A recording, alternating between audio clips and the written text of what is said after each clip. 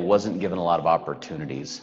I created them for myself. I can remember growing up, I thought we were poor. I can remember asking my mom, can I play football? My friends are playing football. I really want to play football. And she said, that's $40. And I went, oh, that must be a lot of money. We must not have that money. And so there was a lot of times that there was things as a kid that what my mom, what I didn't understand was my mom was basically saying, save $40, pay for it yourself, and teaching me to be a self-sufficient human being. I thought we didn't have a lot of money. I didn't know.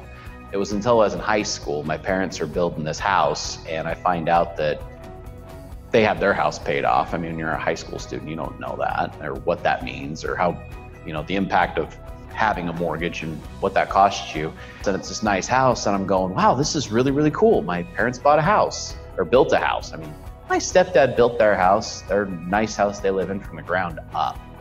And I thought we were poor. And then I find out that growing up, that they had money, they were good with money, they saved money, they paid bills, and they were very financially responsible. Cool thing to figure out when you're a kid, not even knowing the implications of what that means as an adult. I've got a lot of appreciation for that.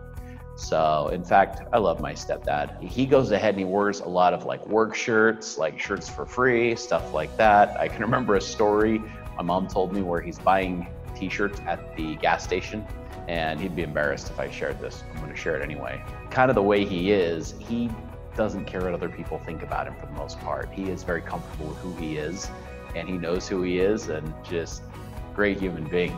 You'd never guess that he is financially extremely well off. And it's not because he ever made a ton of money. It's because he was very responsible and intelligent with the money he made.